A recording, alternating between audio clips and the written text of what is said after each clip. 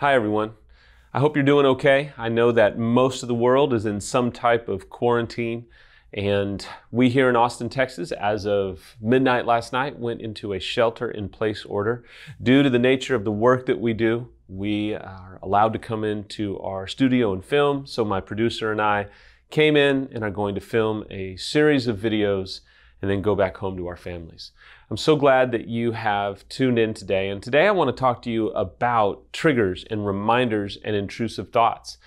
If you are in a shelter-in-place or quarantine type situation, it can really exacerbate things and it can make things very difficult. But even if you're not, and when we return to real life and we're able to kind of get back into our normal everyday responsibilities and lifestyle, triggers and reminders are just part of recovery. They're just part of what it takes to heal. They're just part of dealing with trauma, whether you're dealing with PTSD or complex PTSD or just betrayal trauma. The fact is, reminders, triggers, intrusive thoughts, emotional flooding is what our community calls or describes when our heart rate goes above 100 beats per minute. We are now flooding. We're not thinking clearly. We're not really understanding the words that are being said to us. We're also not really able to comprehend them. And if we're talking or raging or lashing out, we're not even necessarily understanding what we're saying. We are lashing out in a fight or flight response, and sometimes it's a freeze response.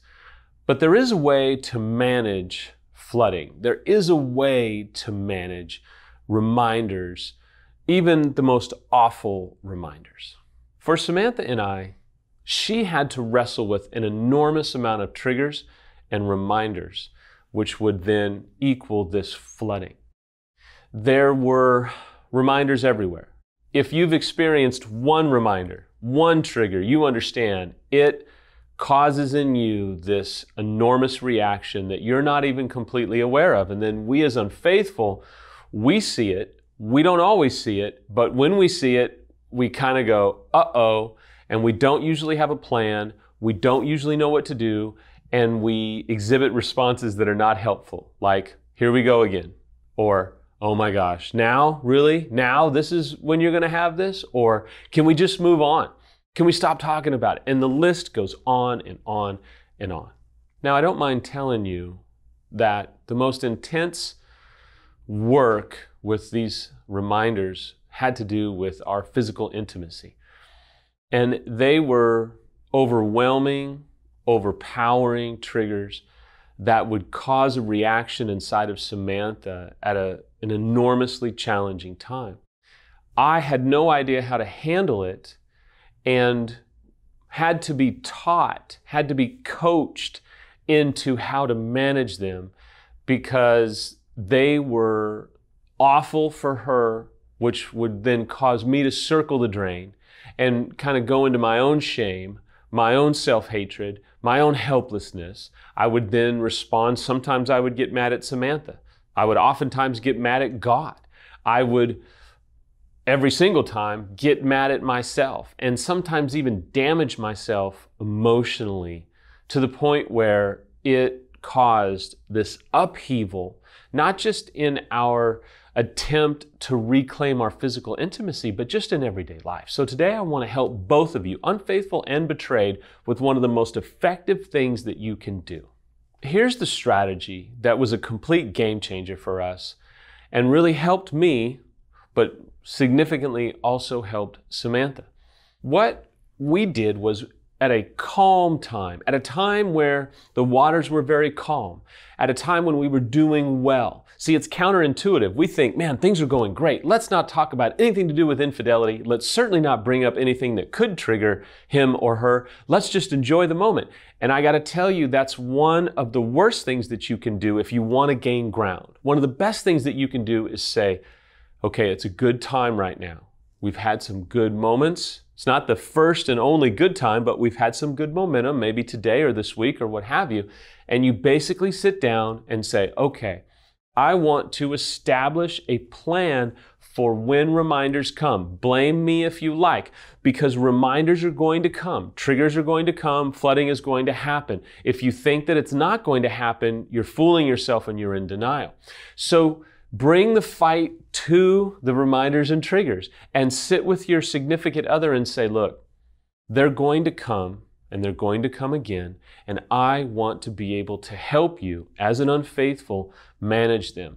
What would make you feel safe when you're flooding? What would make you feel cared for? What would help you diffuse them? How can I be present with you and not make it about me, but make it about you? And not make it about you meaning, oh, here we go. Oh my gosh, you're such a mess. No, no, no. How do I make it about you? By simply saying, what can I do in those moments? You can also say, tell me what you feel in those moments. Help me understand what's going on. And you may, as a betrayed, say, I don't even really know what's going on. Well, tell me what you felt the other day when you felt triggered and flooded. And it's probably an enormous amount of uncertainty, but intense anger, rage, frustration, hurt, all of those things. There's nothing wrong with simply talking about how you were feeling as a betrayed when you were flooded and helping the unfaithful understand that you probably don't even know. It's so fast. It's not like you can go, honey, I think I'm about to be triggered.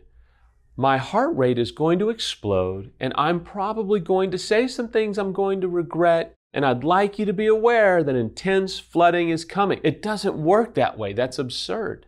But what you can do is take some of the power back.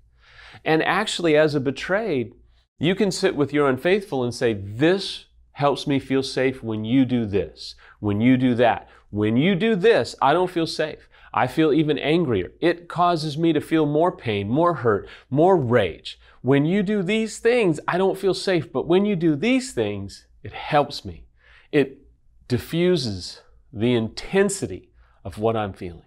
When you use this tool, this unties your hands to a certain extent. You're still going to be flooded. You're still going to have these difficult moments, but at least you have a plan in place so that when it comes, you as an unfaithful can try and do what the betrayed has asked you to do. Even though, this is the kick in the teeth, even though it's still not going to be perfect. It's still not going to make them not flood, but at least you have a plan. You can mitigate this level 10 disaster, maybe bring it down to a 5. You can at least not leave them in their pain and vacate the situation and do more damage. You see, as an unfaithful, when you do this, it shows that you care. It shows that you are getting outside of your own world and thinking about someone else. It shows empathy. It shows respect. It shows wisdom because you know that reminders are going to come. You understand. It shows that you want to connect with them because you are trying to understand their world. Some of you may say, Samuel, there's no way I'm going to do that. They will cut my head off. Well, is what you're doing working now? Can it get much worse?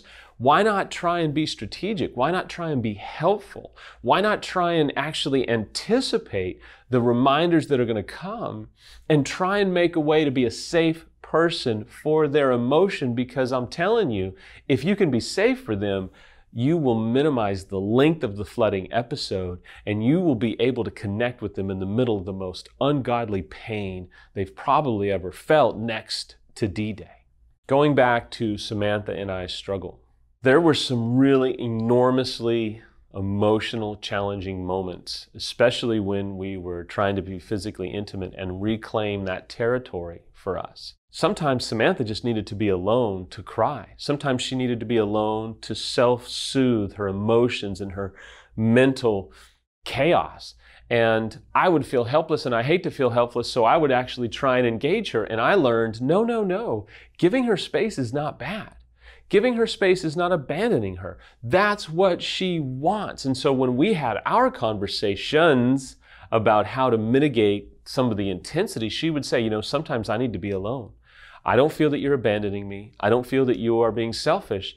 I need to get away from you to calm myself down. And I would say, okay, that makes sense. Sometimes she would say, look, I can't be intimate right now. I need you to sit with me and hold me and just be here with me in this moment. Sometimes that meant not talking. Sometimes that meant talking. Most of all, it was about connecting with her in her pain. I wish you all the best. I know it's a tough time. I hope you're making it okay. It's vital that you take care of yourself. No one can take care of you. No one can self-soothe like you can to yourself. It's so important right now to be aware of your own feelings and emotions. Do what you can to take care of yourself and really put the foot down on the gas pedal of self-care. Now more than ever, it's essential that you take care of yourself.